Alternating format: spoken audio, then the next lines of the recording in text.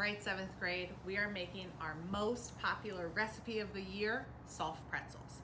Now, I sent you Alton Brown's original recipe, which makes 8 soft pretzels. That's a lot.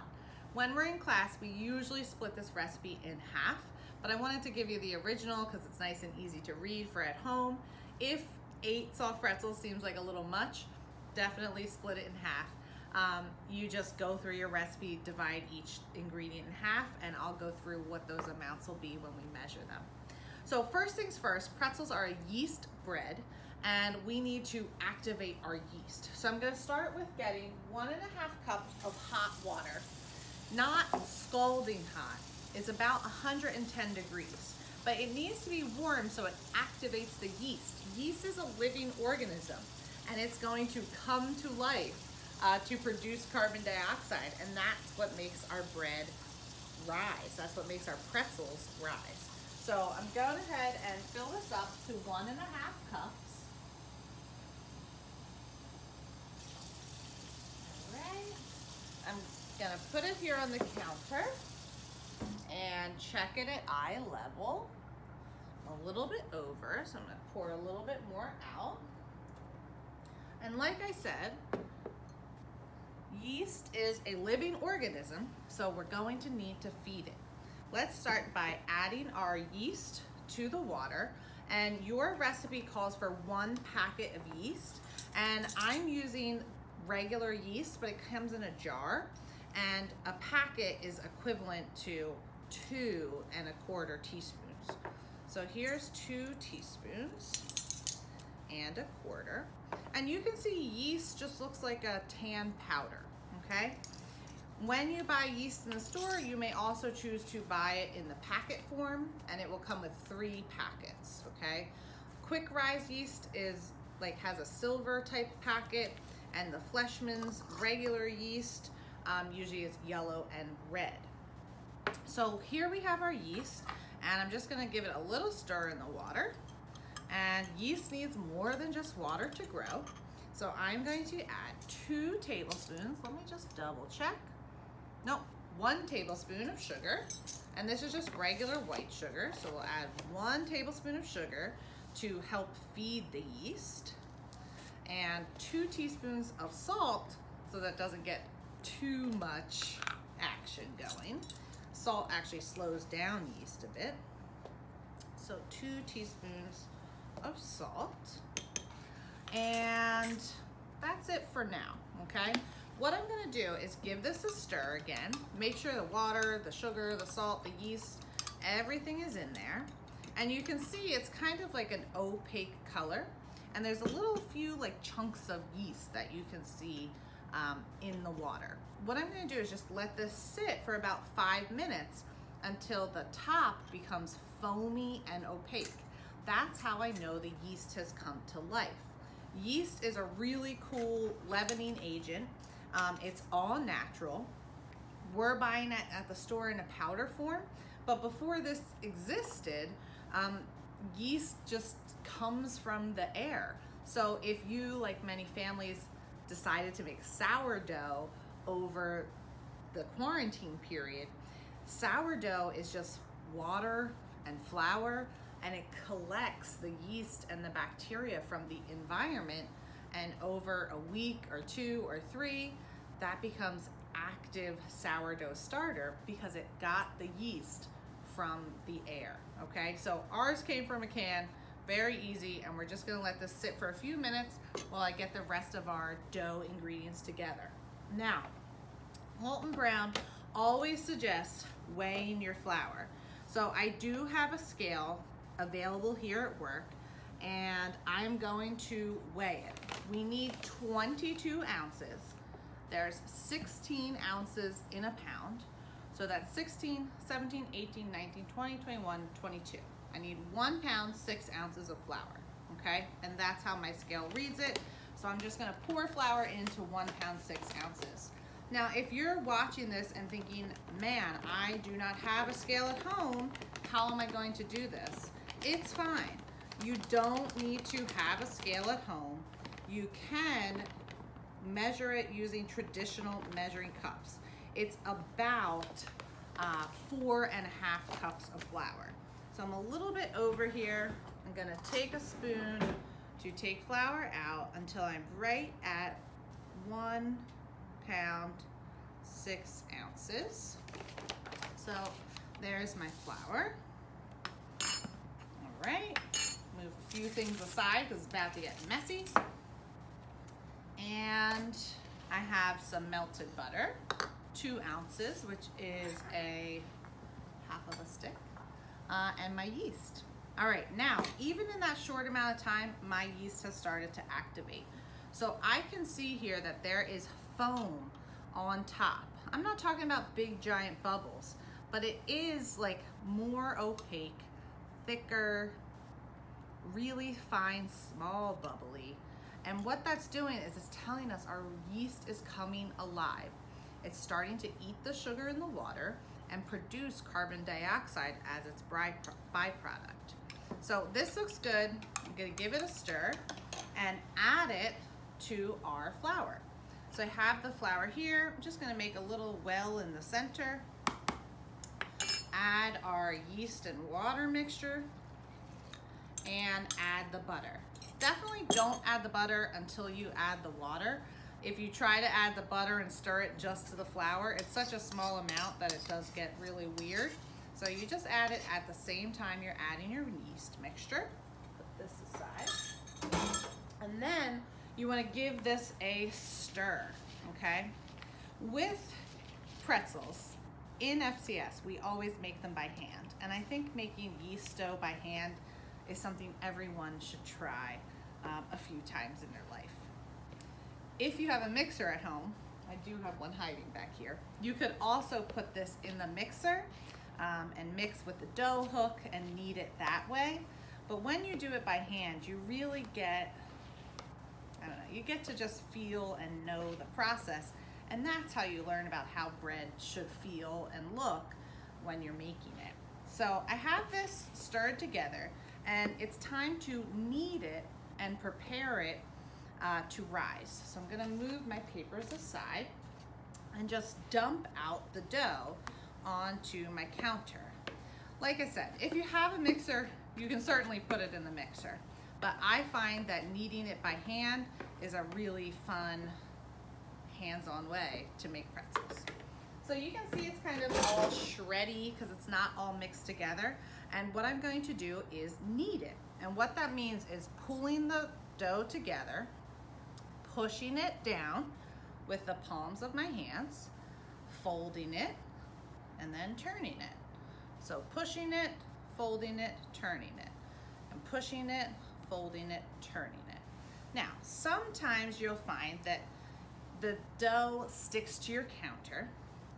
As you're pushing and folding and turning and kneading, if you're finding, uh-oh, this is getting a little sticky, it's sticking to me, it wants to stick to the counter, it wants to get a little bit messy, you should stop and add a little bit of extra flour. So you can see I have a little bit of dough sticking to me.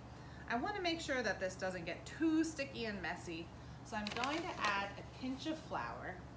This is not a cup of flour, right? It's just enough to keep my dough from sticking.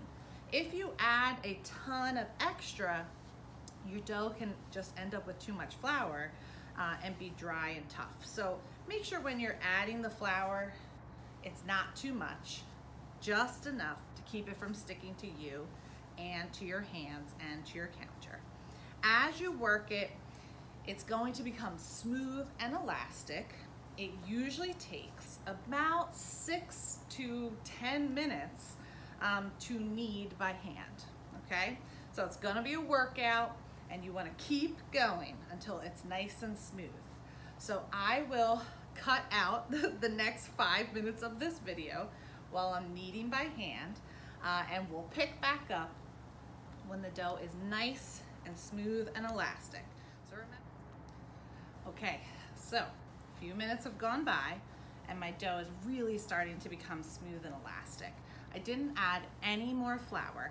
I've just been pushing it, turning it, and folding it this entire time, okay? So here's what it looks like, and you can tell that it's ready because when you push it down, it starts to spring back. That springiness is gluten developing in our dough. And gluten is the protein that makes bread stretchy, okay? And gives it a nice, tough, chewy texture, not soft like a cake. So what I'm doing is just forming my dough ball into a nice dough ball, nice and smooth. And I have a glass bowl here where I'm just gonna put a little bit of oil, just vegetable oil is fine, in the bottom.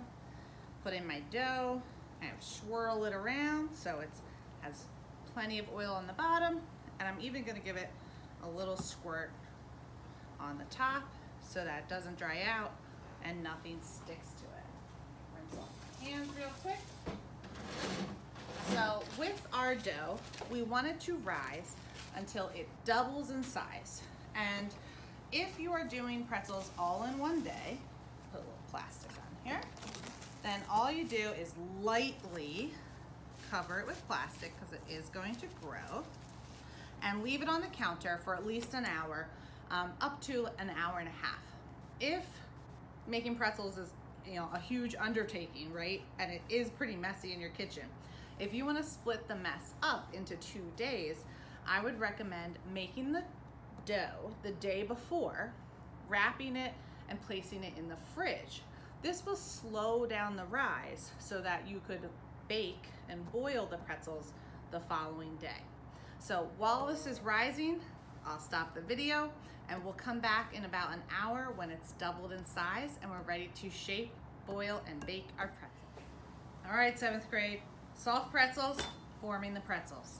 It's been about an hour and a half, and look how big our dough is right now. It's actually, remember I told you to put that plastic on loosely? It is pushing against the plastic, totally expanded above the top of the bread, or the bread is above the top of the bowl. So that means this is risen and it's ready to shape into pretzels. So I have a few pans here. I have a cutting board. This is just a big leveler. I know it looks like a knife, but it's just a metal spatula.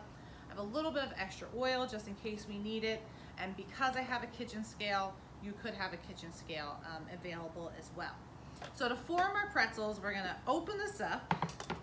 It's very exciting. And I'm gonna save this plastic because I'm just gonna put it on our pretzels over here after we form them, okay? And then we wanna dump this out. And this recipe, if you make the whole recipe, makes 8 pretzels. All right, so we need to divide this dough into 8 pieces. This is where you could weigh your dough, divide it by 8, and weigh each ball so that it's perfectly equal. Or you could be like me and just eyeball it. You do want them pretty equal in size, but if you kind of cut this, remember I'm using a metal spatula, it looks like a knife, but it is not.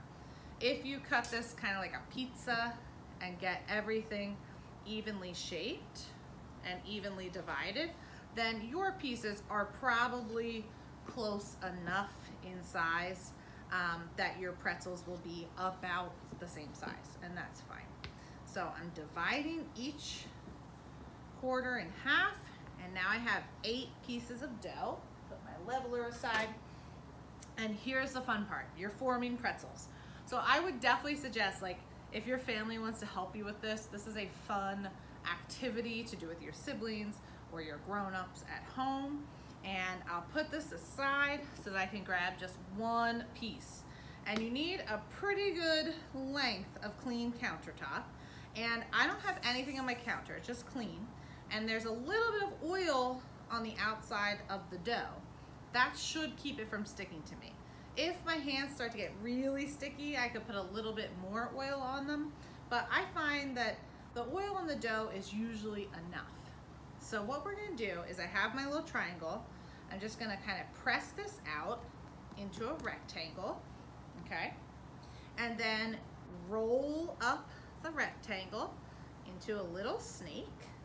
This helps to form the nice interior of the pretzel and like pops any big air bubbles that are in your dough. And then, like a 3-year-old playing with Play-Doh, I'm going to roll this out into a snake. Now, It is kind of like Play-Doh in that it's fun and we're shaping it and we're rolling it, but you don't want to have to reshape it a bunch of times. If I make this, mess it up, and try to squish it back into a ball, it's really never going to be the same after I squish it back into a ball. So take your time and roll them out, but try to just do it one time per pretzel to keep them nice and beautiful and formed. Okay, so I have a piece of pretzel about 2 feet long, okay? Now, I don't work at Annie Ann's, so I can't do the magical pretzel forming. Maybe you can learn the magical pretzel forming at home, but I'll show you how I do it. So I take my big 2-foot long snake, lay it on the counter, and the way I'm looking at it, it looks like a mountain, but to you, it looks like a U. So I make a mountain, and then I have the tails, okay? I make a fish, or it kind of looks like a breast cancer awareness ribbon, right? But I make a fish, then I hold the end, flip the tails, so it's twisted twice, and then you take the feet and flip the feet. When you do that, you have a pretzel, okay? And you place the pretzel on a plain, not greased, just plain baking sheet. Cover it with a little plastic. That was from our bowl. And now you form your next pretzel. So let's look at that again. We have our triangle. Squish your triangle into a rectangle type shape. Roll your rectangle into a snake. Okay, roll your snake to be about 2 feet long. I'm using my fingers on my clean countertop. I haven't added any flour and I haven't added any oil. Okay, I get it about 2 feet long. And now I make a mountain, twist to make a fish, twist the tails, and flip the feet. And that makes a pretzel. Usually at the end, I kind of push down those tails so that it helps to stick them together, and I place it on the pan. I'm going to keep forming each of my 8 pretzels. This is why it's nice if you're doing with your siblings or a friend or your family. Everybody can form their own. But we're gonna keep forming the pretzels, and I will pick this video back up when all 8 of my pretzels are shaped. Have fun shaping. Okay, 7th grade, so I've got a lot of things set up, and we're getting to boil and then bake the pretzels, okay? In your kitchen, you're gonna have to think about where everything fits. Because I have unlimited pans, I have pretzels on just plain ungreased pans. And then I have 2 pans that are lined with parchment and spread with oil. I also have my pot of boiling water on top of my stove that's preheating. I have some baking soda measured, 2/3 of a cup. I have some egg whisked. I have some pretzel salt. I'm set up with a cooling rack on top of some paper towels. And I have a slotted spoon and a spatula. So there's a lot of things here, and you're gonna have to think about before you start how you're going to set up your area so that is the most organized. Now, I have my water coming to a boil, and the first thing that we're doing is adding baking soda to our boiling water. And this is really important. You'll see it's gonna bubble up quite a bit. So it's really important because this helps form the chemical reaction on the outside of the dough that makes pretzels pretzels. If you don't boil them with baking soda, then you're just going to have bread, okay? So I've added the baking soda to the boiling water. I'm gonna give it a little stir, and this is really boiling. We need it pretty much boiling, but it's okay if it's not really boiling. So I'm actually gonna turn my heat down from high to about 8, which should be fine. And now we're going to boil our pretzels, basically 1 or 2 at a time, depending on how big your pan is. So when you boil your pretzel, you hold your pretzel by where the feet join, okay? And then you carefully place your pretzel in the water and then let go when it's about ½ inch above the water. Don't slap your pretzel in from 2 feet over the pan because there'll be a big splatter. But at the same time, don't touch the boiling water because you don't want to get it burned. So I'm just using the water in the pan to kind of make sure my whole pretzel's covered. It's been in the water underneath about 20 seconds, and then I'm gonna use my spatula and my slotted spoon to take it out. So I gotta get a good grip on it, let the big drips come off, and then put it right on a cooling rack to finish dripping while we do the next one. So remember, you pick the pretzel up where the feet attach, you start to lower it into the water. When your fingers get close, let go and raise up your hands so that they are not splashed. There shouldn't be a lot of splashing because you're not dropping or throwing your pretzel in the water. You're just placing it in the water. And it needs to boil for about 20 seconds. And what this does is it's kind of like making a bagel. It makes that tough pretzel outside, and it makes it brown, and it makes it taste like a pretzel. So this boiling process is really important.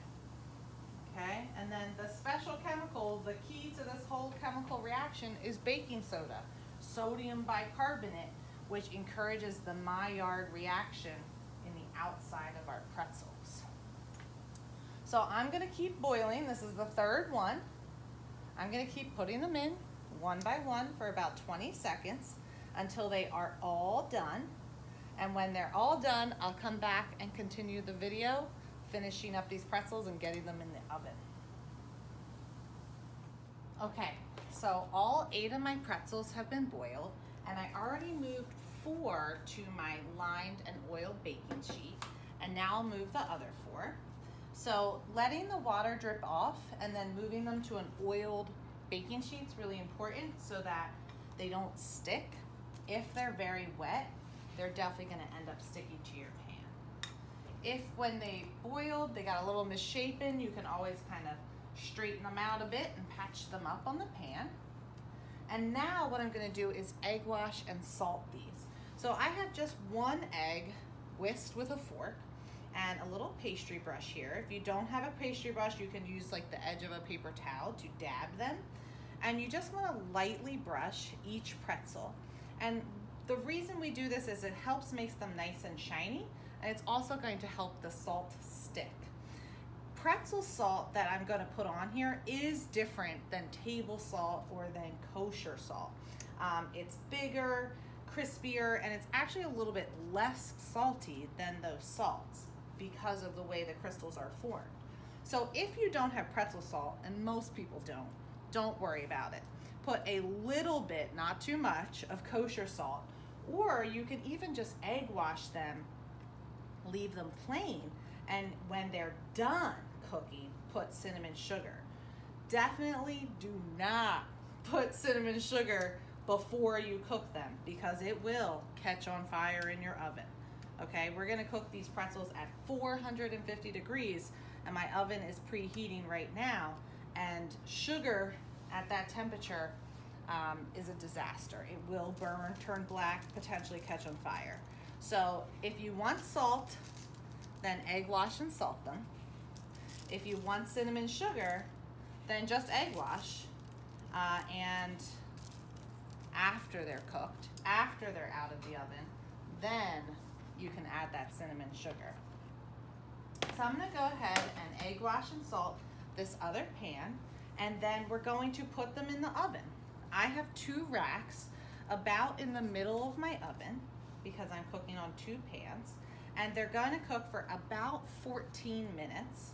If your oven is very good at evenly cooking, then you can leave them on the same tray the whole time, like on the same rack. If you find that a lot of times when you cook multiple things in your oven, it's not always even, you could switch the pans, switch the rack halfway through, which means you take one pan out, move the other pan to the other shelf, put the other pan on the other shelf, basically switching their positions so that they cook really evenly throughout those 14 minutes. So you would just stop at 7 and switch them, okay? You want these pretzels to bake for those 14 minutes until they're really nice and golden. And when they're done, 450 degrees, they're really hot. Make sure you always put the pan on top of the stove here so that it cools down. You never want to put a hot pan straight out of the oven onto your counter or onto your table. So you use your oven mitts and you carefully place that pan right on the counter when they are done. So I will pick up these videos right when these pretzels are coming out of the oven. See you then. Okay, it's time. Pretzels are pretty much done. Have about 20 seconds left on the timer. I'm gonna go ahead and turn my oven off and open the door all the way. Turn the timer off. Open the door all the way. Remember, I don't want my face in there. I'm putting on my oven mitts, which I know you can't see. And here is the reveal. These pretzels are beautiful. I feel like I work at Annie Ann's. And remember, I'm putting them right on top of the stove so that they don't burn my counter. Now, these are extremely hot. We bake them at 450 degrees. So keep your oven mitts on if you're really excited and you just want to get them straight off the pan. I will say getting them off when they're hot is sometimes a little easier than when they're fully cooled because of the way they may or may not stick to the paper. But I have a little spatula, I have my oven mitt, and I'm just gonna carefully pick these off. I always have scissors here because sometimes I cut in between the peppers, I cut the paper. Sometimes the paper sticks more than I had hoped, and I'll need to pick the paper off. If you end up eating a little piece of paper, that'll be fine. But these pretzels look delicious.